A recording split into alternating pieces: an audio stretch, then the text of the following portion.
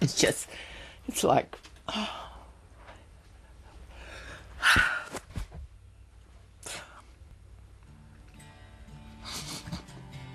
and I don't like, I hate crying, I really, especially, I hate crying.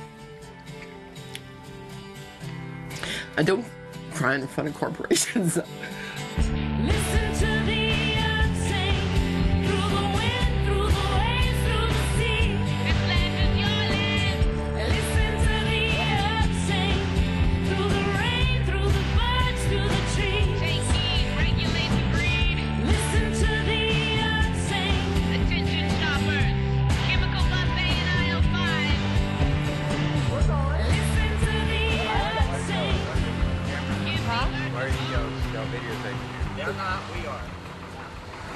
Okay, you need to go ahead and go.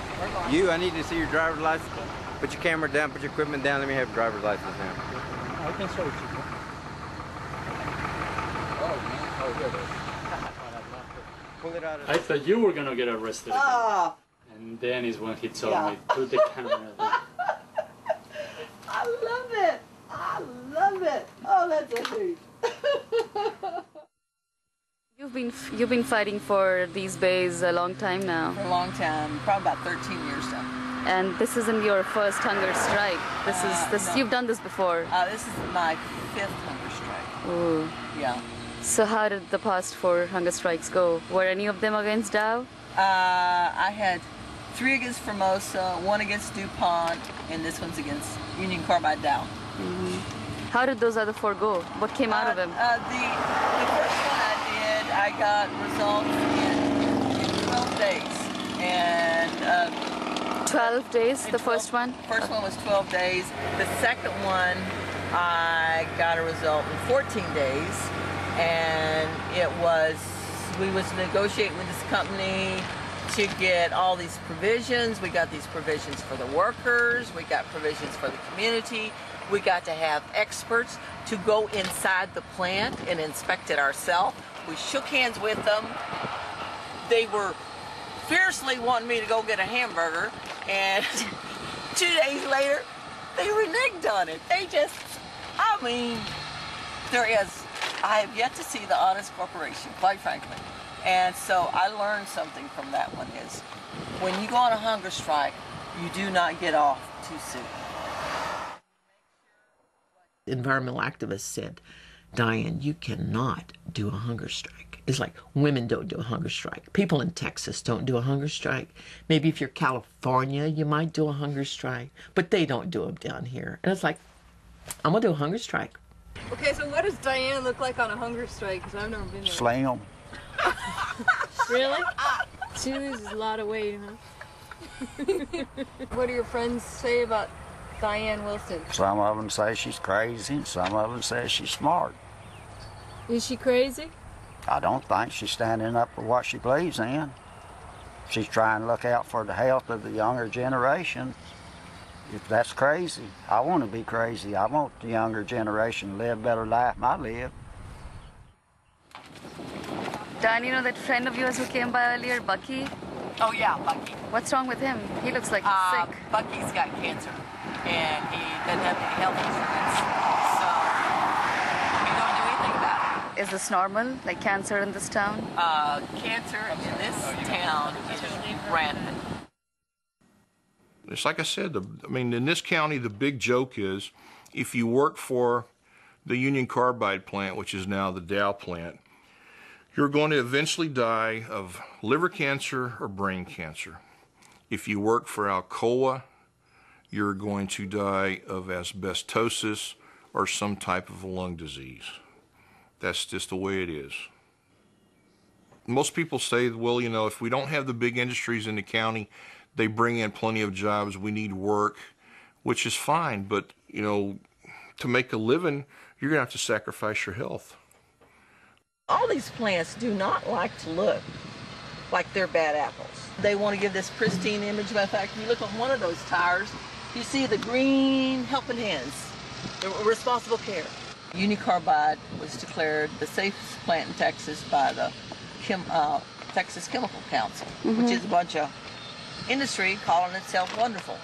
And about 2 weeks later, the plant exploded, and it happened at midnight, or else there'd have been hundreds of workers killed because it pretty much wiped out half the plant. They felt it like 35 miles off, breaking out windows.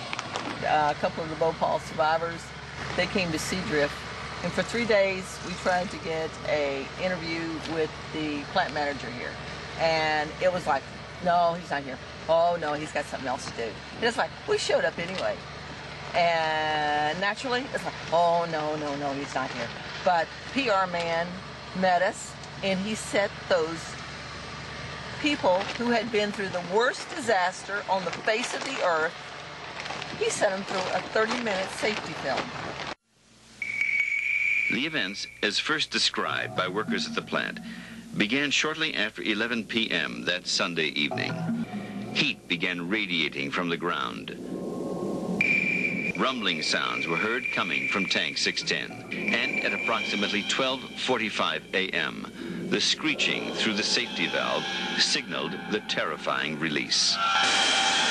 For the next 2 hours, 50,000 pounds of a poisonous methyl isocyanate gas enveloped most of the older sections of Bhopal.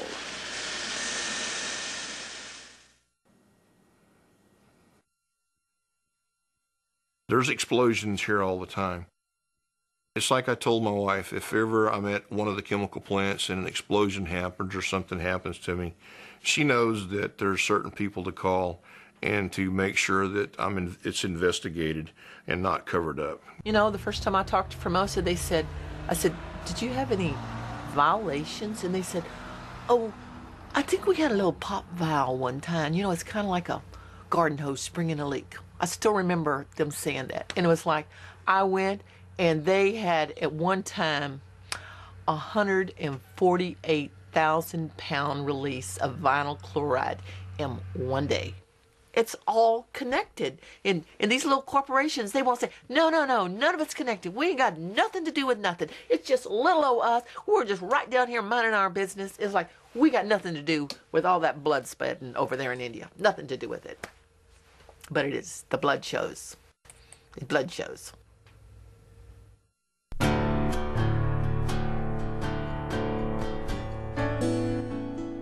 I had been in front of that plant for 30 days. And you talk about security. For 30 days I had been there.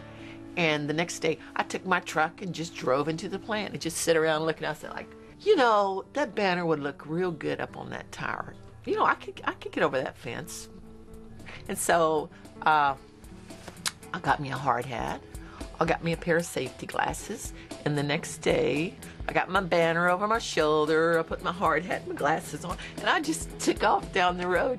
And here come some workers. They say, you need a ride? And I say, yeah. So I climb in the back. They took me straight into the plant. Waited to the left. Just climbed down. Scaled the fence. Scaled the tire.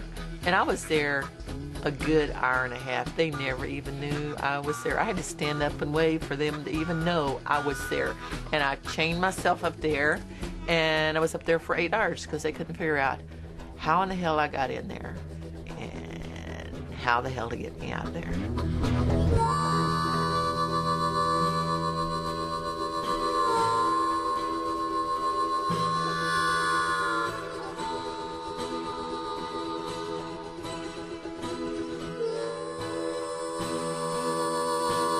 A lot of people, only risk they want to put out is their name on a checkbook and give $5 to Greenpeace or $5 to the Sierra Club or sign their name on a petition.